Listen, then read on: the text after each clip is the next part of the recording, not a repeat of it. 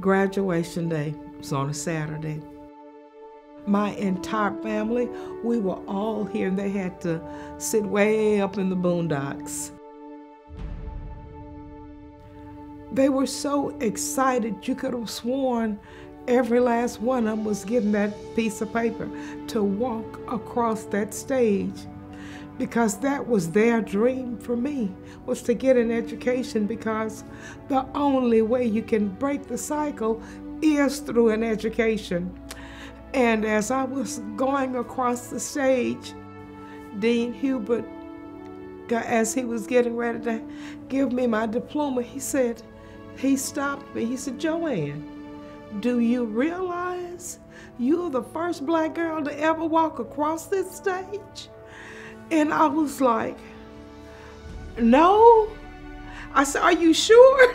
And he was like, "Yeah, I know. I've been here forever, you know." And to me, the education I got here at Texas A&M, there's not another college in the world that could touch it. They can't.